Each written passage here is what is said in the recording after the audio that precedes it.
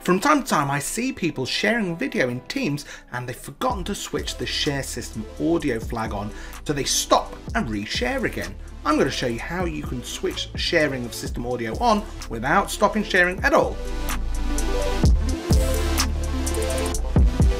Hi, I'm Stuart Ridout and I am a Modern Work Customer Success Manager at Microsoft, and today I want to talk to you about sharing system audio and how you can switch it on and off while sharing without stopping and restarting the share. So it's really common to see people do this.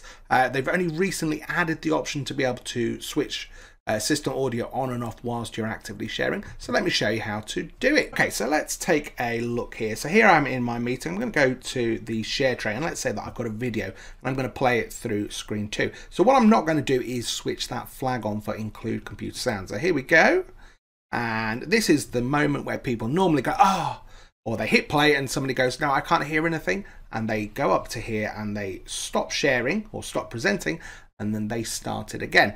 But if you just look to the left of that, there's a little button here, and when you hover over it, it says include system audio. So what you can do is just turn audio on and off there without stopping presenting. So really quick, really easy.